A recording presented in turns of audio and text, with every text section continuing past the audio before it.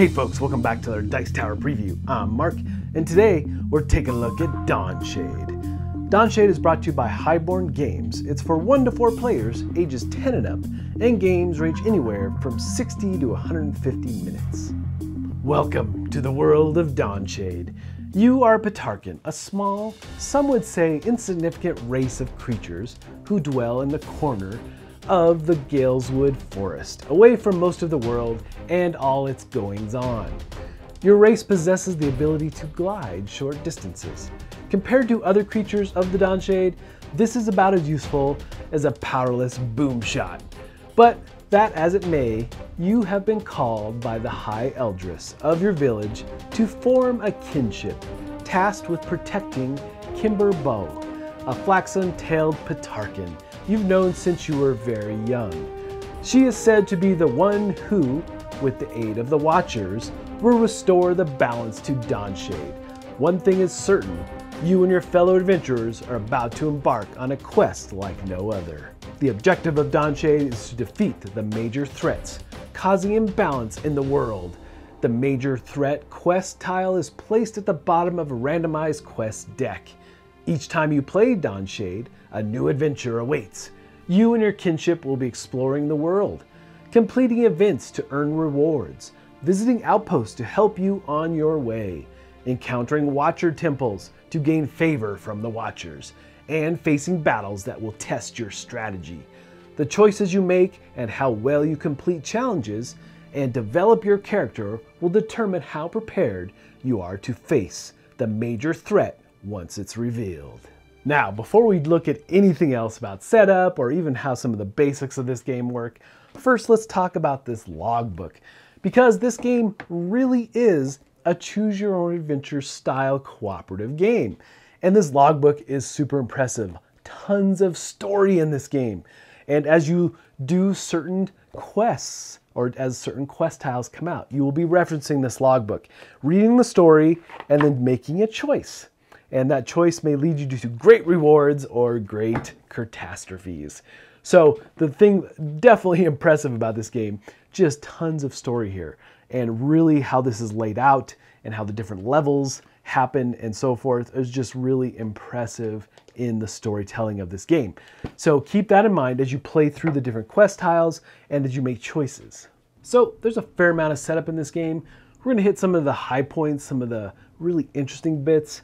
The Vaki board. Let's take a look at this, because this is where the Watchers will be basically aligning with you to give you the different elements. And why do you need these elements? Well, when we get to the characters, you'll see that the characters have cards, special abilities and things that require these different elements to power them up. And the more you have, the bigger and better different levels and so forth, you'll be able to use these special abilities. But depending on the player count in the game will determine how many of these elements get set into place on the Vaki board. And you have some trackers around here that you'll be using throughout the game. Now, interesting here in the middle, this is a cooperative game, so you have these abilities to level up. And you have the threat token. So the threat token will be basically incrementing as you move through the quest tiles in order to bring out the ultimate threat.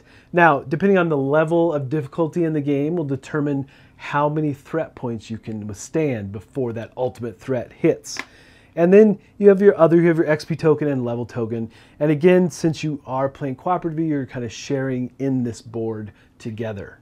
And so these alignments on this board, on this Vaki mat, represent your alignment with the Watchers, and potentially what types of gifts you will receive and may trigger the narrative from the logbook. And then you have this quest map. So the interesting thing here is that you have this kinship token. And kind of to illustrate that this game has some dexterity elements to it, is that you can flick it onto the board to see where your starting tile will be. And that's where you'll start the adventure. Now, why is that important? Because you'll need to reference the guide to determine where to place the Watcher's blessings. So these blessings are going to be based on where your start tile is. And they are very useful throughout the game. You want to collect them as much as possible. Now, you have different types of quest tiles that you're going to be assembling for each of these adventures. And there's, again, a handy guide to show you how many of which type of tile that you're going to put into the stack, and then you'll shuffle those up. Also knowing that the ultimate threat tile will always be at the bottom of the stack. And you'll have your start tile, which you'll place under the kinship token. And that's really kind of the basics of that quest board. And then you have your battle board. And what's interesting here too is that you will be doing battles based on your stats and your different level of character, but there's also some events and things that are going to happen that are going to also use that dexterity element in the game, which we'll take a look at in a minute. So those are the three main boards that you're going to be employing or using throughout the game. Now, along with that battle mat, you're going to have a round tracker that you'll be placing and your targeting deck that you'll put above the battle mat. Now, for these characters, they all have stats like you would expect, but they have these cool cogs to keep track, and they're really pretty neat, actually. A really fun, tactile feel to the game. And they hold in place, and just a great way to keep track of your stats in the game. Now, each character also has their helpers and their main character chip, as well as their own dice. Now, there's also a cube for tracking your overdrive, and there's ability cards for each of the different characters. So when you power up with Vaki, you can tap into these different abilities, which is pretty slick. So those are the basics there for the characters, and of course there's standard dice for everybody. There's defense dice, attack dice, and Vaki dice. And also there are items in the game. So you have level 1, 2, and 3 items that you can buy and sell. And of course money in the game and so forth. And those are really the basics, along with the different monsters that you're going to be facing in the game. Those chips are here as well. So let's dive in and take a look at some of the different things you can do on your turn and some of the neat aspects of this game. So the phases of a turn are pretty basic, really. You're going to be moving your first player token on, and then you're going to be moving into the quest areas. And what does that mean? Well, you're going to move along the path for any tiles that already exist, or you're going to be flipping new tiles. And when you do flip new tiles, you have to place them in a way that they connect properly. But if you can land the tiles where there are blessings, blessings are super helpful throughout the game, so you should really use them and tap into them as soon as you can. So that's your next step. Now, for every movement that you did in the quest board, then you're going to have to adjust your threat level accordingly. And again, based on the level of the game, the ultimate terribleness is going to come out as you reach that threshold. And then you're going to engage in the quest that you landed on, or whatever quest tile that you've landed on. We'll take a look at some of these in a sec.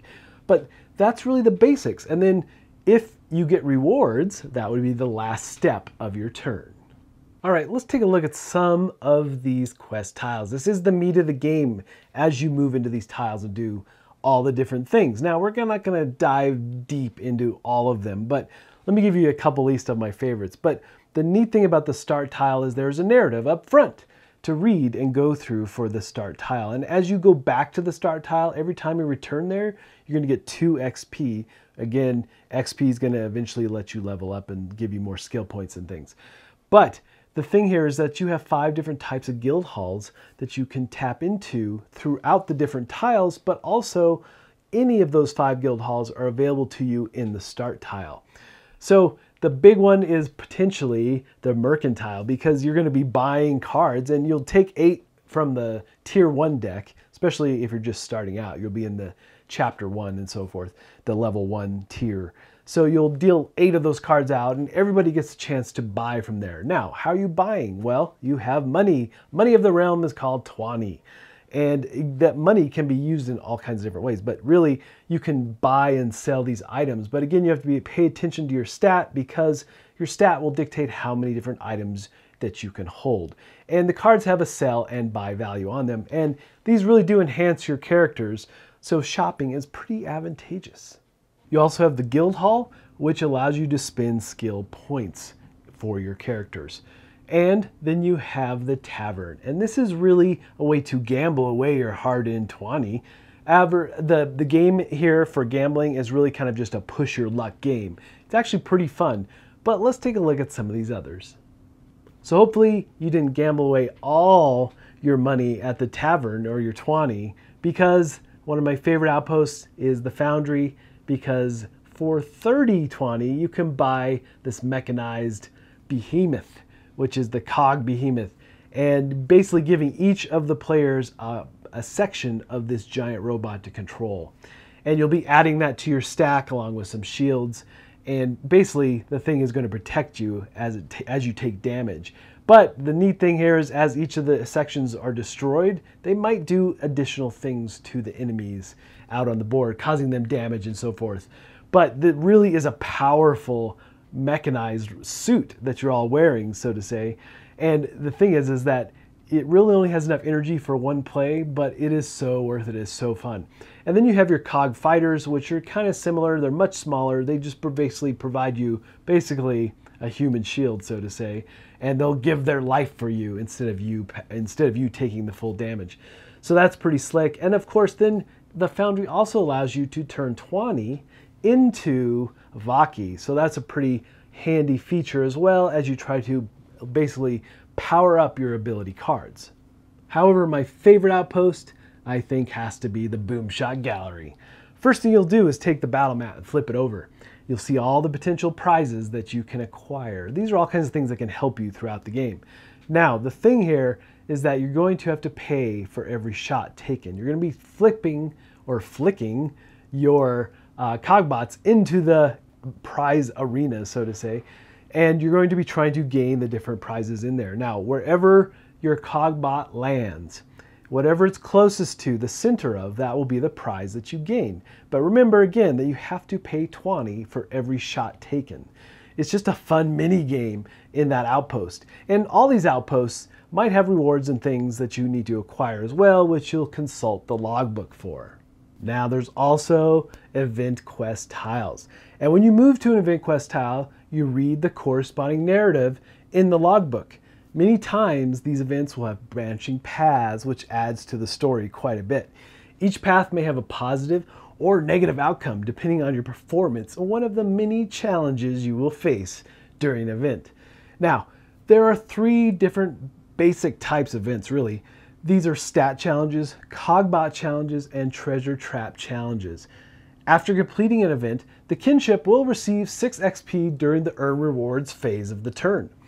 Now, many of these events will be dexterity challenges, like the treasure or trap challenges, where you have to roll your cogbots and avoid the traps to gain treasure. Or the cogbot challenges, which is Dawnshade's favorite pastime, kind of like battling tops, so to say. Loot Shoot is a neat one as well, because it pits the players against each other for item drops. All the events are super thematic to the game, but only 2 events will ever appear in your quest per adventure. There are several different types of events, of course, and they can really change up the game, but the real question is, do you have the 20 to spare? And there's standard travel or journey tiles that you'll be placing out as well to move between areas.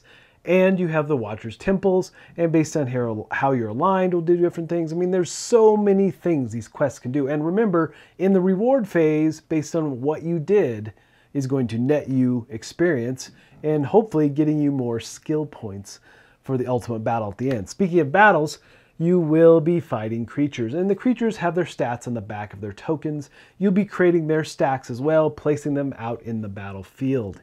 And this is where the bag comes into play. This is the initiative order. You'll be placing the enemy's tokens in there and your player tokens in there, and you'll be drawing them to see who attacks who first.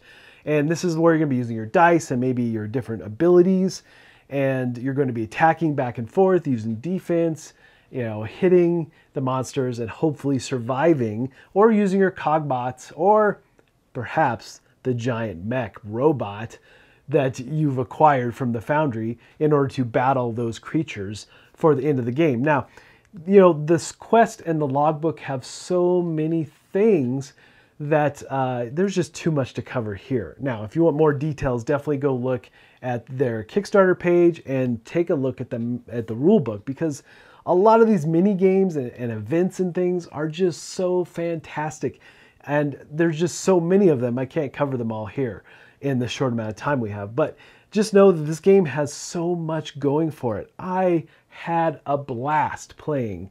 And I only played solo, and I don't do a lot of solo games. The solo experience was just as fun. I can't wait to play it with a game group. So definitely give this one a closer look. Alright folks, just a reminder once again, this has been a Dice Tower paid preview.